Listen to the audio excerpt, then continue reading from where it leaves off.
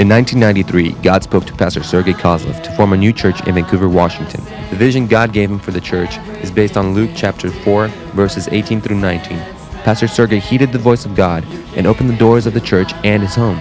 Young men and women formerly bound by drug addiction, alcoholism, and the power of darkness began to come to Christ.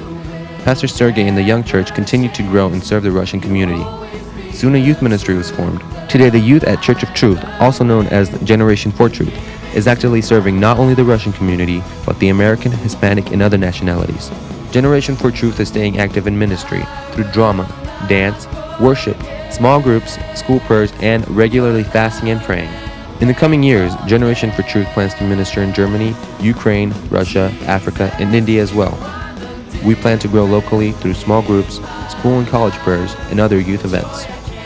We would like to give you the opportunity today to support G4T as we go out and bring the harvest of souls for the kingdom of God. If you are ready to become a partner with G4T, you may visit our website at www.generation4truth.com or write a check today payable to Church of Truth. Make note for G4T partnerships.